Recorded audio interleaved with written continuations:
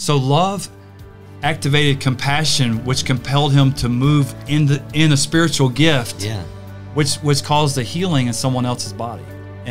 But the love of God is not a human love. Right. And so that's what we can trust in. You know, when we misbehave, we think our first idea is to run from God, you know, because he doesn't want to be in our presence. But that's not true. That's when he wants us to run to him because he loves us. We're wanting to build a life of faith. I think we have to first put faith in the love of God.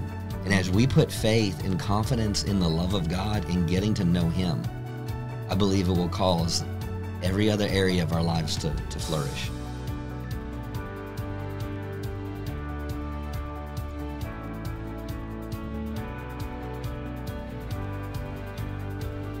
Well, welcome to another episode of Winning Conversations, and this is our first Friday of June, and we're so glad that you connected with us. And Winning Conversations is all about depositing the Word of God, depositing testimonies, depositing stories that will take us and cause us to go to another level. And this is what Heritage of Faith is all about. It's about being equipped with the things and the tools that will cause us to win. So Amen. Eric and Nikki and Pastor Annette, we're so glad we can connect with you once again. And we believe every time we get together, we believe that just God shows up in the midst of these conversations. Amen. So just want winning conversations. Winning conversations. So anyway, we're excited about this. And today we're gonna talk about faith, and we're going to talk about love, and we may go into this for July as well. But I want to just really quote our key scripture for our church, which is found in 1 John chapter 5:4. But I have to quote verse 1 as well. It says, "Whosoever believes that Jesus is the Christ is born of God." Yeah. And then verse 4 says, "And whatsoever is born of God overcomes the world, and this is the victory that overcomes the world, even our faith." And faith is a spiritual force that will propel your life. It will take you from where you are now to where God wants you to be. Faith is such a key to our walk in life. And just the things that we've learned from Dr. Savelle, that, you know, faith isn't a movement, faith isn't a fad, faith isn't really a message. It's how we live our lives. Right. So tell us a little bit about faith in your perspective of what faith is all about. You know, that's how Dr. Savelle lived, a life of faith. And he just trusted God and believed, and he taught people all over the world to be winners in life through faith. Yeah. But also, he was a man of great love. For sure. And compassion. I mean, the way he was so kind, the way he treated people, and a man of humility. Yeah. And so I don't think you can really talk about faith without talking about love. And so those two are definitely connected. Yeah.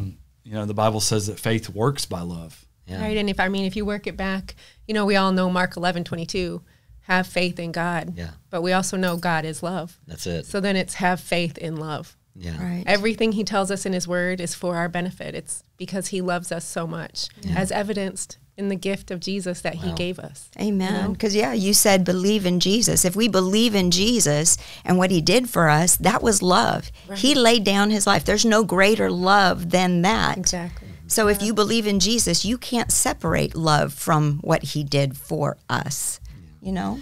Yeah, you know, I went back and just listening to Dr. Savelle's messages and reading his books, and the first message, which was October 8th of 2000, the first message he preached was honoring your heritage of faith. Yeah. And you look through Hebrews chapter 11, and you look through that. It was, yes, faith, we can consider it like a tool. We can consider it something like, but it's so much more than that, because if you look at the people that had faith and walked in faith, it wasn't just, and Abel had faith and Enoch had faith, or by faith they did this, or by faith they did this. It all came back to they walked with God. Yes. Yeah. You know, and I think there's sometimes we have an idea that we're going to operate in this great faith and not walk with God. Yeah, well, 1 Corinthians 13 says that you can have faith to move mountains. That's it. But if you don't have love, you know, in other words, if you're not walking with God, if you're not operating in love, you know, because you could there's a lot of people, especially today, they're seeking gifts, and that's not a bad thing. The Bible says that we're to desire spiritual gifts, but what it says before that is pursue love. Yeah. So you go through all of 1 Corinthians 13, and it talks about what love is not. And to me, Dr. Savelle was the epitome of love, of what love was, and well, that's what Jesus said. I came to show you the Father, or you could say, I came to show you what love is. Amen. Yeah. And so when you get through all of 1 Corinthians 13, it says the greatest of these is love. And then you turn the chapter to 14, it says, so pursue love. And desire spiritual gifts. Spiritual gifts, because if your pursuit is love, and then what happens is, it's okay if I take, I'm like going right now. So it said that in several passages that Jesus was moved with compassion. Amen. Yeah. Right? And when you look that up in the Greek, it says having been moved with compassion. Mm-hmm. So love was operating in him, the love of God. He says, I only do what I see the Father. I only say what I hear. So the love of God was operating in him. The love of God activated compassion. Right. Mm-hmm. When it talks about that word compassion, it's like it moved from inside him in his inner parts. Yeah. Where he was compelled.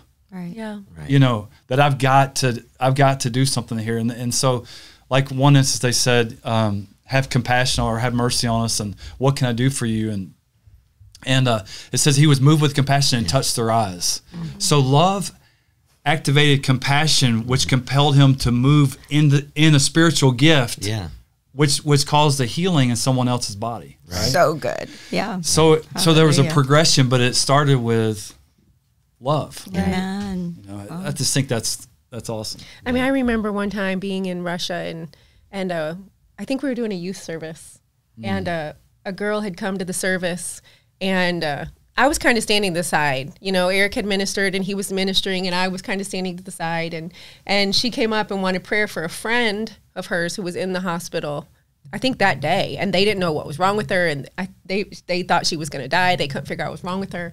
So Eric asked me to come over and pray, and I mean, I was standing to the side. I was good over there. You're ministering. You pray, and so it wasn't like this special anointing I had to pray. It wasn't like thou shalt pray, I just walked over in obedience to him asking me to do it. And when I laid my hands on her, I just started praying, and I started out by saying, Lord, I thank you that you love her. Wow. And when I said that, the love of God, like the compassion of God rose up in me. And I don't remember a thing I said. I didn't even really remember what I had done, but he told me later that I had prayed, so I had gone from her head all the way to her feet, and just spoke over her. They didn't expect this girl to live. Right. Wow. Yeah. So, and just prayed for her out of the love, love just came on me. And the next day or 2 days later, we had the Sunday service, and this girl came back and told us how that night they had released the girl, and they couldn't find anything wrong with her. Praise God. Praise the Lord. And it's the love of God, of course, that works the gifts of the Spirit, like miracles and healings, because that's who our God is. But of course, He also- wants us well. But also that girl loved her friend enough, Oh, yes. she was compelled or, had compassion to stand in That's it. Yeah. for her friend, to have, faith for her friend. That's it. So her love activated her faith. And there's no Amen. distance in the Spirit. Yeah. You know what I mean? The love of the power of God went in a hospital room I wasn't even in. Praise the Lord. That's so cool. That's the power of the love of God that compels us for people. Yeah. It's just amazing. It's the power of love. Yeah. It shows up. God shows up. I think a lot of times we put our faith, and I think without trying to clarify this or say too much about this, a lot of times when it comes to faith, we too often put our faith in an outcome. Of course, we're believing Abraham. It said he saw Isaac raised in an image. So he saw an end result, but ultimately he saw the provider. We were listening this morning of a message of Dr. Savelle's from 2015, and he was telling a story and talking about Abraham. and said Abraham's the one that said God will provide. God didn't say that. Abraham's the one that released his faith in the provider. Right. He's the one that called that, hey, Isaac, he said, me and the lad will return. Because God's a covenant God. He's right. going to do it. So many people think of supernatural provision as like simply finances, but that was like an offering, a sacrifice. That's right. You know, and it's provision for anything. He'll provide supernatural provision. But like going back to that story, you know, there's a certain amount of consecration that happens in your life when you're obedient to the love of God. Like I didn't really want to pray for that girl. You know what I'm saying? Yeah. But it was like my consecration to say, I'll do, Lord, I'll do it. Amen. You know, the girl came, I prayed, and God did what he can only do. That's it. You know, and as we just consecrate to the love of God and just do what he's asking us to do. Amen. Yeah. You know, and like the story of Abraham. You're saying he said God will provide, but he was willing to do what God asked him to do. And then the God of provision came through for him. Hallelujah. Yeah. It's amazing. Amen. And that made a way for all of us to Jesus. That's it. You know, later for God to give his son. That's right. Because it's covenant. Yeah.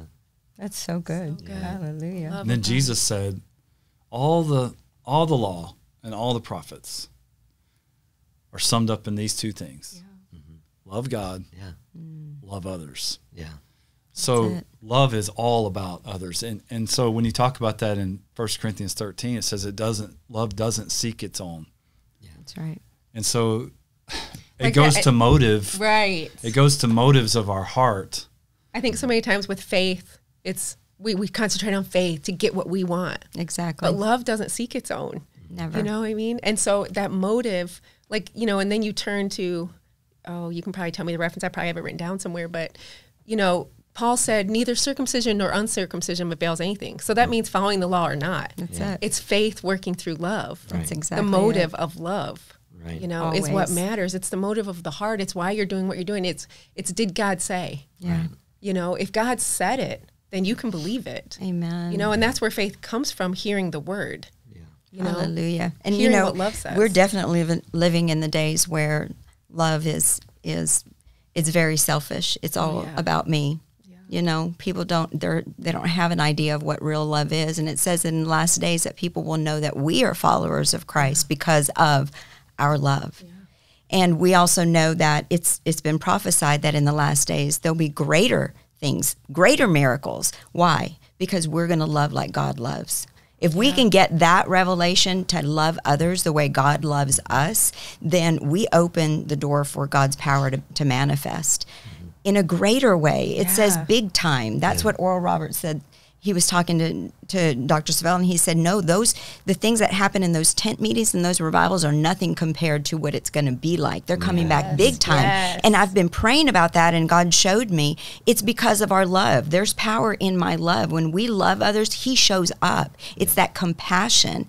And you know, even Peter said that. It's the goodness of God that brought me to repentance. Yeah. You know? Yeah, it right. wasn't, it was just his goodness because he loved me. Right. I Because think he loved me. That goes back to pursue love. Let's just That's all it. get on the same page to pursue love. And it's like, I think you said at the last women's meeting, provoke one another Yes. to love. To like, love. let's goad each other into loving. Yes. No matter what we do, like remind each other to love. To Because just God shows love. up. God's yeah, there. he shows up. So if they'll know us, you know, by our love for one another, but yet they see us arguing, disputing, competing, No. Yeah. No. you know, trying to gain positioning, Yeah. Yeah. and those kinds of things, then why would they want to take part of that? Exactly. You know? Because we all experience the love of God, Right. you know, through our time with God or through someone Yeah. that it. showed Always. us the love of God. Right. You know, if we all went back and told our story, there's someone that showed us someone. God's love. Absolutely. Right.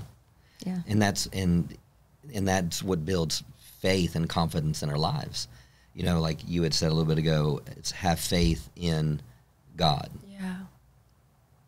Have faith in love. That's what, and too often it's like we want to have faith for this Right. when we should be having faith in Oh my Him. goodness. Yeah. That's Faith love. in Him. And how I said it, you know, the Lord gave me an illustration of a glass container, and that is glass. this, I would say this is glass. This is glass. But if I take a hammer or I drop it and I shatter it, it doesn't change. It's still glass. And that's how we need to see God. God is love, but if I break God down into pieces, like He's provider, that's still love. Love, yeah. He's a healer, that's still provider. He is Jehovah Sitkanu, He is righteousness, but it's still love. Yes. He is my shepherd, but it's still love. So when we talking about having faith in God, and we even look at God's names, all His redemptive names are things relating on how He wanted to relate to man. So when I build that upon that foundation, so a lot of times we're trying to build this house of faith, but we have no foundation. Right. We're trying to release faith. We're trying to see greater things happen in our life, and we a lot of times do it without a foundation. I was, trying to speak to mountains, but I didn't even know, because that's what I heard someone say. Right. But I didn't know the God of love. Right. Yeah, right. I didn't know the God of love. You could have the scripture and quote it all day long. God shall supply all my needs according to riches and glory by Christ Jesus. But when I understand God is love supplies. Love wants your needs met. Yes, Always. Just like love wants that mountain out of the way. Amen. Right. Just like we love our kids. Yeah. We want the best for our kids. We don't want them to experience lack or sickness or disease or, we don't even want them to get hurt to teach them a lesson. Right. No, we don't. And so that's really all the promises of God that we can cling to. That's why He gives us those. This is the kind of life. This is the love I have for you. Why I sent Jesus to die on the cross, to rise from the dead, so that you can have all the promises of God. Hallelujah. You could experience the fullness of God, of His love. That's I remember a message you preached, Pastor, about that, God executes righteousness, which in the end you could say love works what's right in people's lives. It makes things right. He makes things right. Yeah. And so it's bodies or finances or relationships. Right. And then when you understand that God wants to make everything in your life right, and you put faith in that, then the word, you can put everything right in your life by this word. That's why we say winning by the word. It's our faith in this that's going to cause us to win in life. And so if we will just trust Him that what He says in here is going to cause us to win, and we mold our life to how He says, because He loves us and He's trying to make everything in our lives right, then it's easy to be corrected, or it should be. Yeah. Because we trust in love. It's have faith in love. He's making things right, and this is the way. This is the way to the life you really want. Amen. Well, somebody might say, "Well, how do I know my motives are right?" I think that shows humility. Mm-hmm. When someone says, "I just want to make sure I have the right motives and intents," well, it says in Hebrews 4 that the word divides the soul and the spirit, and you can see the intents of the heart through God's word. Right. And so that's the connection, I think, what you're talking about, the foundation that we base our faith on, is the word. Faith having a Bible school instructor, and she, one of my favorite teachers that we had, in Bible school, and she would talk about this issue of growing your faith, building your faith, and people would come to her all the time. It's like, how do I get more faith? I need more faith. I need more faith. I need more faith. I need more faith. I need more faith. And she goes, you don't need more faith. You need a greater revelation of the love of God. Right. Wow. Yeah. Because if my understanding of the love of God is here, then that's all my faith can operate in. Right. But when my revelation of the love of God is here, then my faith can operate at this level. Amen. Because faith is confidence. It's trust. But it's still based on the character of the person that wrote the word. Faith comes by hearing, and hearing by the word. So that's how faith comes. Yeah. But how is faith coming? I'm getting to know Him through the word. Yeah. I'm getting to know the covenant. I'm getting to know His promises. I'm getting to know how He operates. I'm getting to know how He created things. I'm getting to know why He created things. I get to know the fact that He loved me. That's it. Right. And it's the same as in a relationship. The more I know you, the more I can trust everything that you say. Right. That's it. Yeah. If I have an intimate relationship with you and I know all about you, then I trust in that love that you have for me, and everything you say is true. I can trust it. Yeah. That's the same thing. That's what you're saying is we've got to have an intimate relationship with love. Know love. Before we can trust everything he says. And then our faith will work. Right. It works every single time, because that's what it says. Faith works by love. If you don't know his love, your faith is not going to work. Yeah. No matter how many times you say it and quote it and declare it and decree it, you've got to know love. Yeah. Yes. Yeah. I mean, I think, go ahead. Well, I was just going to say that love that we're talking about is not, there's a couple of types, there's actually 3 types of love. Right. But we're talking about agape, the love of God. Yes. So the perfect kind of love. Yeah. And, there might be people that are watching that maybe you've never experienced human love in a way that maybe some of us have. Right. Maybe you grew up in a rough home. Maybe your parents didn't know how to love. But the love of God is not a human love. Right. And so that's what we can trust in. The love of God, because it's not based on a human, based on your experience with other humans. That's exactly right. And so as Christians, we want to show the love of God as humans, and let the love of God come out in us so that people that have never seen the love of God can understand who God is through us. Yeah. So good. So good. I think that brings us to Romans 8. I think we talked about this a little bit before we started, but Romans 8:32, he who did not spare his own son, but delivered him up for us all, how shall he not with him also freely give us all things? If you can get to know this God who gave his son for you, this God of love that loves you that much, right? What would he not give you if he was willing to give you that, if it would be for your good, That's it. And that's our God. He's just, I wrote down a definition of agape, since you were talking about that I love. And it said, an undefeatable benevolence. Undefeatable. No matter what you do, it's going to be benevolent. That's good. Love never fails. Right? Unconquerable goodwill that always seeks the highest good of the other person. No matter what he does. Of the other person. Of the other person. He's always thinking about us. Always That's thinking love. Love God, us. love others. Yeah. He's always thinking about us. Always. Oh, everything he says and does is for our benefit. Amen. It's for our good. It's for our good. And there's nothing we can do that will ever defeat that. He will always be that for us. Yeah. No matter what. Yeah, it's not compared to human. Love, and we do. We tend to grow up and we see our fathers or our mothers, and when we're introduced to God's love, that's our concept. And I remember going through a really difficult time, and when your children misbehave, we tell them, go to your room. Go to your room, just go to your room. And so your idea of that is, I've been bad, so I get punished. I get punished. I'm punishment. I'm not to be in their presence, and so that's our concept of God. And so when we misbehave, we think our first idea is to run from God. Because he doesn't want to be in our presence. But that's not true. That's when he wants us to run to him because he loves us. Yes. And when I heard this as a young child, that there is nothing I can do that can make God love me any less, and there's nothing I can do that can make God love me anymore. That was freedom. It was like, wow. So good. Yeah. It's unconditional. It's like, nothing I can do? Really? Because, we grew up, like, if you do this, this, and this, then you get this. And if you don't do it, then you don't, Yeah, right. It was conditional. We even have that verse that it's the love of God that disciplines us. Yes. It's because he wants to point out, look, that didn't help you. Right. So I need you to notice that that's not helping you. Yeah. Like, time out, that didn't help you, and so it's the love of God that the Bible says that. Yeah, but if you weren't disciplined that way at home, you don't understand that. It doesn't even make sense. Yeah, right. Maybe we should no longer use the word punishment. Maybe we should use the word protection.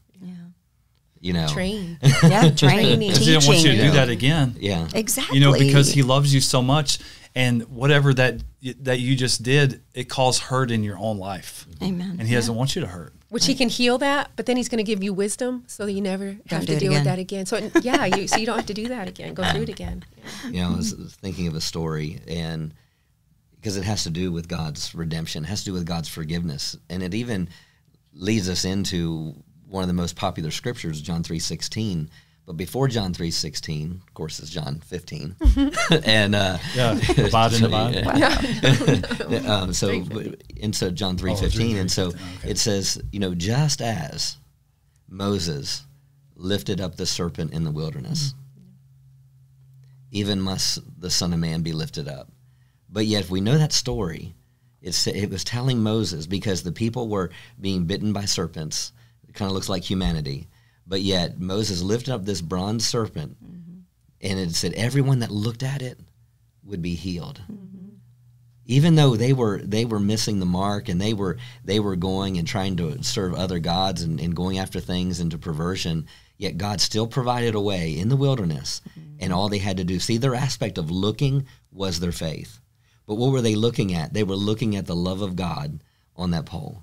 And I think that's where you be. If you're wanting to build, if we're wanting to build a life of faith, I think we have to first put faith in the love of God. Amen. And as we put faith and confidence in the love of God and getting to know Him, I believe it will cause every other area of our lives to flourish. Amen. Having faith in the love of God. And I'll close with this thought. When the scripture is Galatians 5:6, it says, neither circumcision nor uncircumcision avails anything. Meaning it doesn't produce, that's not what produces. Right. So it's not your outward, it's not our outward demonstrations of our faith towards God. Right. Because that's what circumcision was. Right. It was an inward thing that they did, but the understanding is, but what does produce? Faith works by love. Faith worketh by love. And that word worketh is where we get our word energy, power, right? The ability to produce activity. So when faith works by love, so when love is connected to my faith now has energy. Amen. But if I don't have love, my faith will not have energy to produce. Amen. So that's right. That's good. Wow. Yeah. That's good. Really good. Some good stuff. Thank you, Lord. Oh, wow. Eric, why don't you pray over our audience today? Yeah.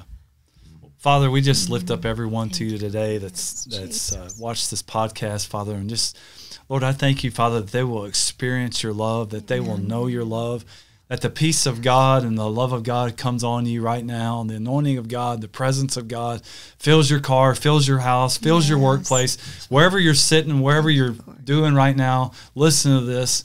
We pray that you'll experience God's love, and that love of God will fill your heart, that you'll know that you're loved, that you'll know the sacrifice that God provided through Jesus. We pray that for you, and I pray by the love of God that every hurt, every emotional hurt that's been hurt by people that haven't shown God's love, I pray that you'll experience that healing today, and that you'll be able to let go of some things and be able to forgive people.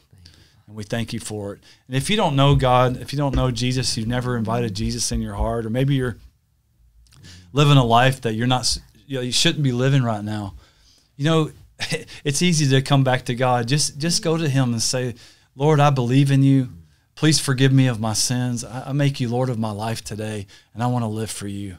If you do that, you've never done that before, but if you do that, if you say, Jesus, live in my heart today, make Him Lord of your life, you come into the family of God, and you're going to go to heaven. You're going to be experiencing the love of God for all of eternity. And that's our prayer for you today. In Jesus' name, amen. Amen. Amen. So once again, we want to thank you for joining us today. And if you don't have a home church and you're connecting with us and you live in the Fort Worth area, we would love for you to connect with us this Sunday. And I'm telling you, there's great things happening here at Heritage, and we want you to know that this church is a place that will love you, is a place where you'll experience God, you'll be equipped with the Word, and you'll be able to go out and influence the world around you. We love you. Have a great day, and don't forget, go give Him Jesus.